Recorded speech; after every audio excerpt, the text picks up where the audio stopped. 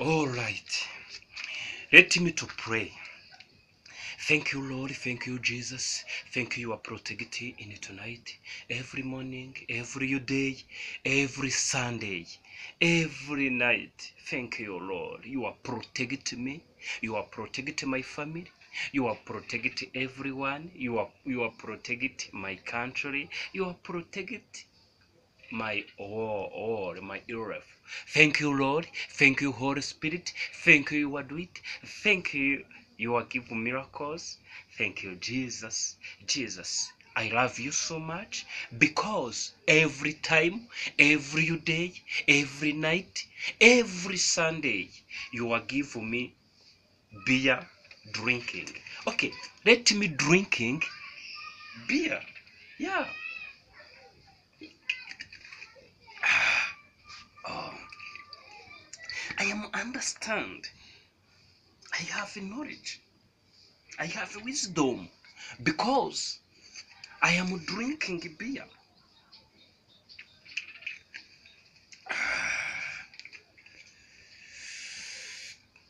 I have knowledge. I have wisdom. Let me tell you something. Let me tell you something. I have everything for you. I need to talk to the Bible. Wow, amazing grace. Amazing grace. When you read the Bible says, book, prophet, Daniel, chapter 9, verse 10. Bible talking about, Bible says, Bible teach you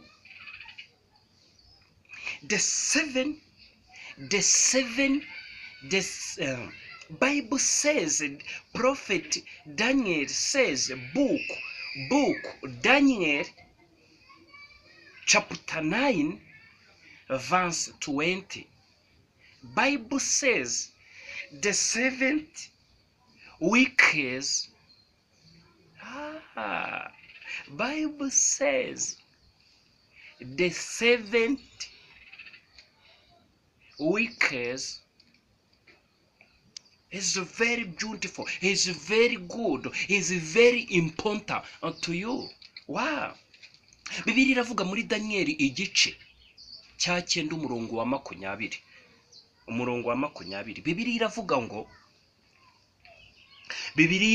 ngo muri Daniel igice cya 9 umurongo wa 20 ngo ni ibyumweru 70. Ibyo byumweru 70 bibereyeho kugira ngo ibyaha bicibwe, habeho gutegeka kwiteka ryose, habeho gutegeka kwiteka bitagira icyaha. Do you understand? The workers 7th workers.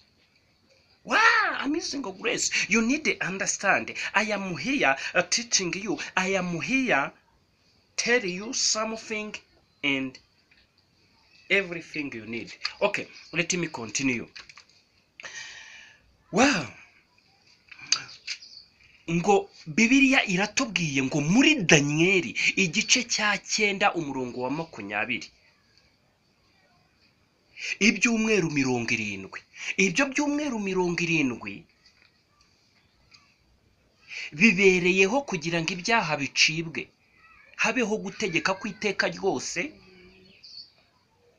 habeho gutegeka kutagira ibyaha.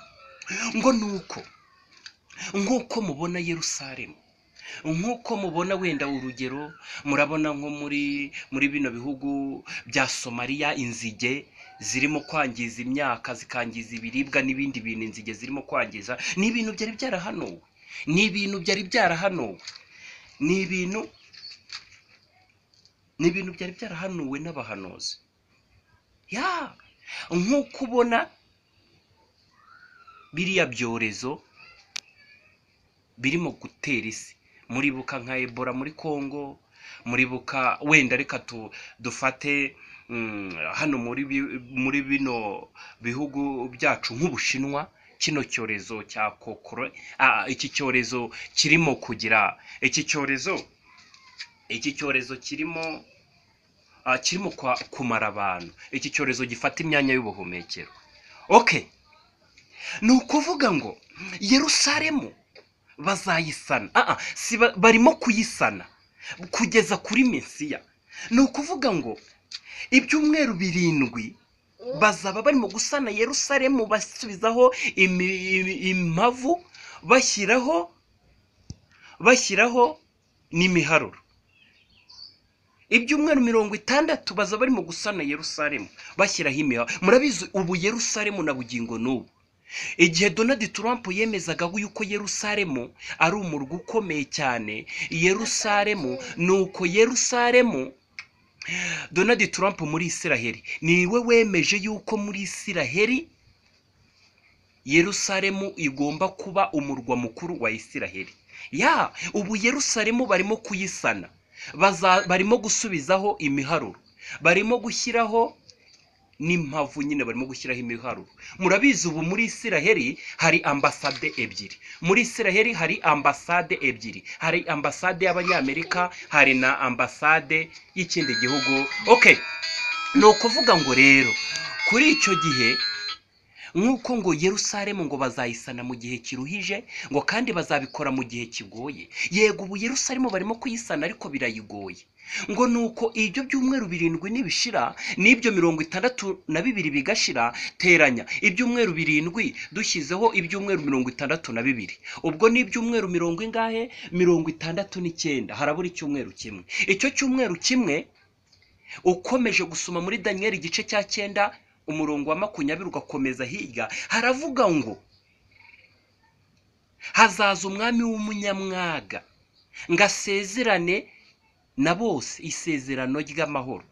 Ngo icyo cyumweru ngasezerane na bose, ngasezerane n'isi. Wenda reka mvuga isi. Uwo mwami ngazaza ngasezerane n'isi, namara gusezerana n'isi asezerane n'isi amahoro y'icyumweru. Uwo mwami w'umunyamwaga azaza yicaye ku ibaba ry'ibibizira, asezerane n'isi isezerano ry'amahoro.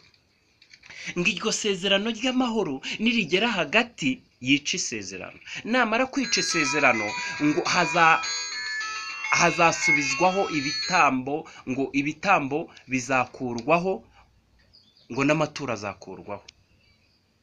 Urumva uwo mwami ni umwami w'umunyamwaga, azasezerana n'isi isezerano ry'amahoro. Ngo azasezerana n'isi isezerano ry'icyumweru kimwe.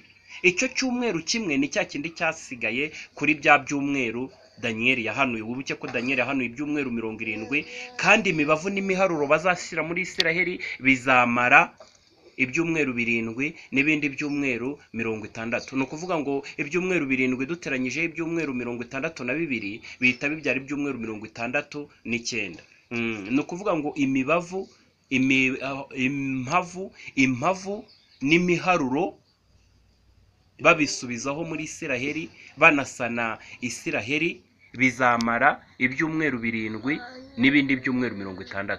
Ibyumweru ngo bizamara ibyumweru 7 n'ibyumweru 62. Ibyumweru 62 tubiteranyijeho ibyumweru 7 n'ibyumweru 69. Hazaba hasigaye icyumweru kimwe rero cya Antikristo. Icyo cyumweru kimwe nicyo Antikristo azakoreramo. Ngo ariko nibamara gusana Yerusalemu, ngo Mesiya ngazakurwaho, ngo Mesiya nakurwaho, ngo umwami ngo azahasenya, namara kuhasenya ngo ibyago bizatera isi n'ibyorezo, ngo kugeza ku mperuka. Ku mperuka yategetswe. Ni ukuvuga ngo uwo mwami w'umunyamwaga rero ngo azasezerana n'isi icyumweru kimwe. Ngo azasezerana n'isi icyumweru kimwe, ngo icyo cyumweru nikigera hagati ngazica isezerano. Ngo namara kwica isezerano, ngo uburakari bw'Uwiteka buzamusukwaho. Iyo bavuga icyumweru kimwe ni imyaka 7. Itorero rizaba rizamutse, Antikristo atangiye gukora. Ni ukuvuga ngo itorero rizamara imyaka 3 n'igice mu kirere, n'indi ibyumweru 3 n'igice mu ijuru. Okay.